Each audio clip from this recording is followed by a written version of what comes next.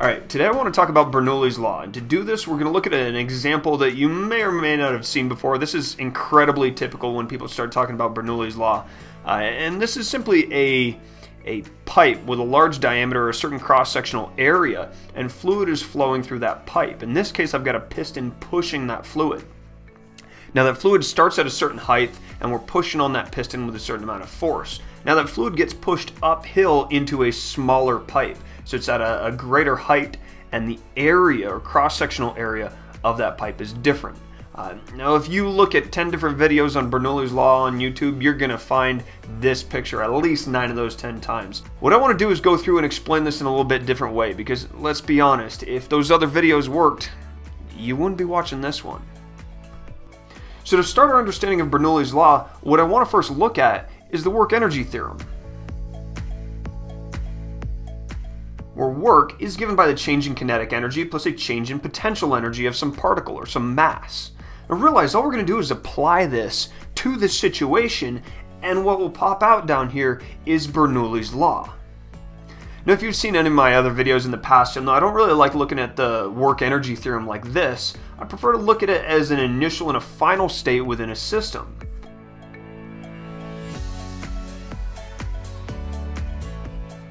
Where we have initial and final kinetic energies, initial and final potentials, and then we have these non-conservative work terms, that is work being done on the system by any sort of outside force. In this case, our force acting on this piston and our other force acting on or by this piston over here. So we've got work really into the system and work out of the system. And it's this idea of work that gets lost in how most people present Bernoullis equation. And so that's what I want to go through today and really drive home, is what happens with this work and how it relates to something referred to commonly as pressure energy. So to turn this into Bernoullis Law, what I want to do is look at each term individually. So let's start with the initial kinetic energy of some particle within this fluid. If we push on this piston and cause this piston to move forward at some velocity, we'll just call it V or V1, V initial, whatever you want, that particle is going to be also moving forward at that same velocity V. So that particle of mass will have some kinetic energy. We're simply going to call it 1/2 mv squared. And I'm going to call this V sub 1. That is the velocity over here at point 1, or on the initial side of this system that we've drawn here. Moving on to potential energy, that particle or mass of fluid has some height. We've given that h1, and so its gravitational potential energy is simply going to be m times g h1. Now as the particle is pushed forward by this piston, which has some force on it, we're going to do some work on that particle or on that fluid in front of the piston. So if we look at all the fluid in front of the piston, ultimately what's happening is there's this total force F, or really F at position 1, which is going to act over some distance. I'm going to call this x1. Really this is work done on this piston or on the fluid immediately in front of the piston.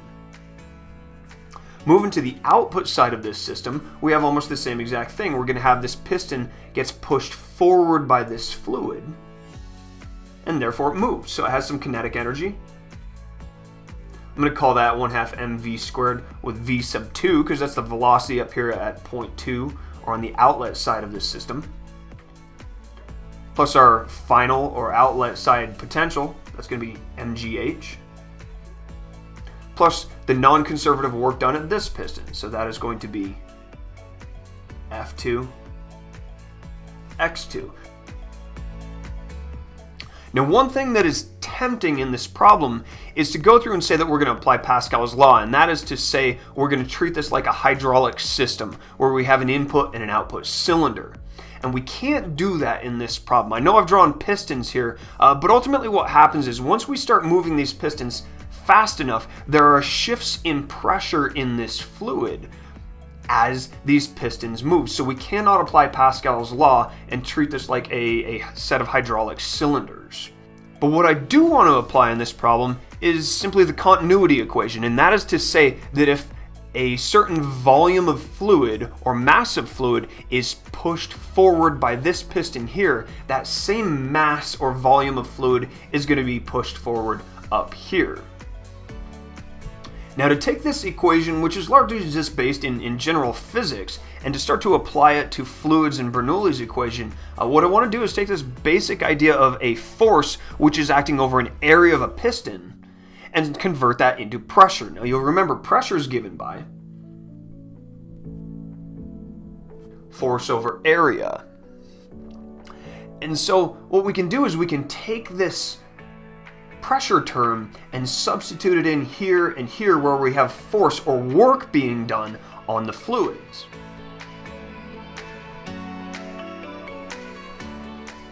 Now you'll notice if I was to stop right here, what I've done is I've divided this term by A1, and that's not okay. We can't do that. Just interjecting or deciding to divide one term by area, that's illegal math. So what I'm going to do is I'm going to take this x1, this distance which we're going to allow this piston to move forward, and we are going to multiply it by A1. So ultimately you'll see I've divided this term by A1 and multiplied this term by A1, our area. And so I haven't committed any sort of illegal math here, but we're going to be able to rewrite this in a very useful way in just a second. So writing out the right half of this equation, doing a similar sort of substitution. Now the way this sits, you could actually look at this as Bernoullis equation, but it's a little bit useless this way. So what I want to do is look at this term F over A as pressure.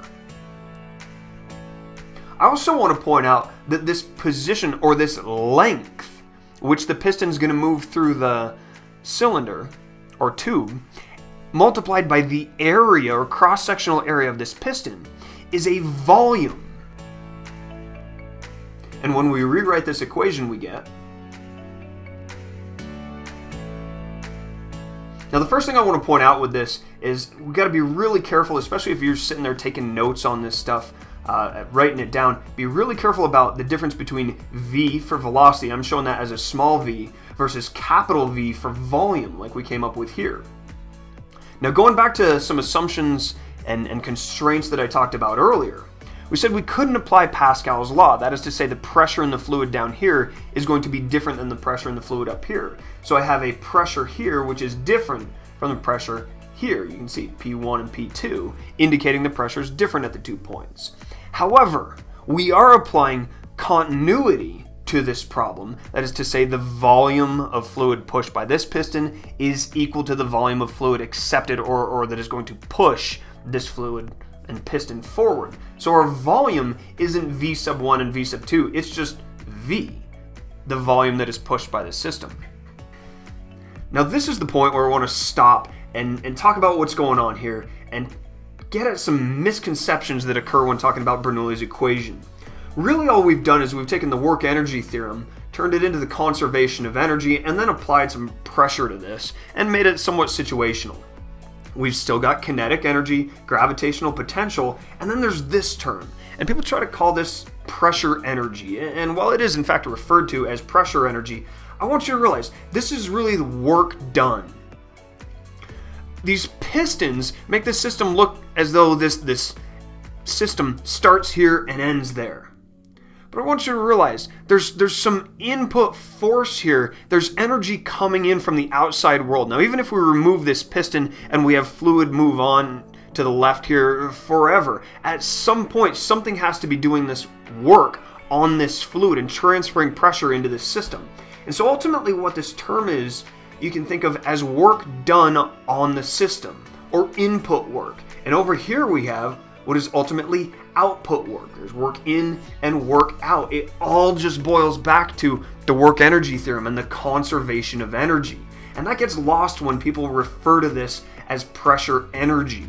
I've seen people go so far as to say that the units of this are joules, which they are, mind you, and try to reference the ideal gas law. But if we're talking about an incompressible fluid here, trying to talk about the ideal gas law with this is a little bit strange, because think about it. Imagine we took a confined incompressible fluid,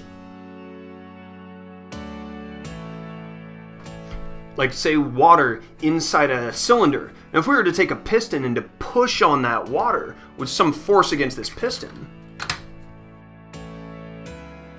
I don't care how hard you push against this piston, if this is an incompressible fluid, you're going to do no work as you push against this piston. You can make as much pressure in this fluid as you want, with as much volume in this fluid as possible, but it is non-negotiable. You will do absolutely no work on this fluid. And so it's this idea of pressure times volume as energy that can be a bit misleading. Now, yes, if this was filled with something like, say, air, and we were to push against this piston, really all we've done is we've created an air spring. That air would compress and it would store energy. And I've got a video explaining the math behind all of that exactly right here. But the point is I don't want you to think that this pressure times volume is some sort of form of energy which exists within the fluid. It is work done on the inlet and work done on the outlet side of this fluid, or really the work done prior to some point we're looking at and after some point we're choosing to look at. Now, getting back to deriving Bernoullis equation, you'll almost never see Bernoullis equation represented with masses in them. What we'll more often do is what is ultimately a clever unit conversion or a manipulation of the variables here, and that is to talk about not the mass of a fluid, but the density of a fluid. And you'll remember density is given by the Greek letter rho, density, is equal to mass over volume. So if we were to rearrange this for mass, we can substitute this term in anywhere we see mass within this equation here.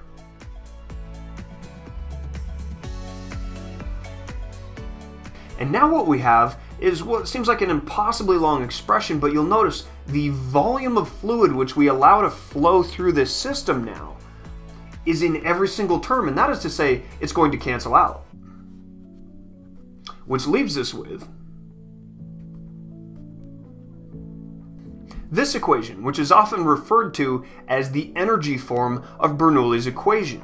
What I want you to realize is the left half of this equation describes the total energy content and work done on the fluid on the inlet side here.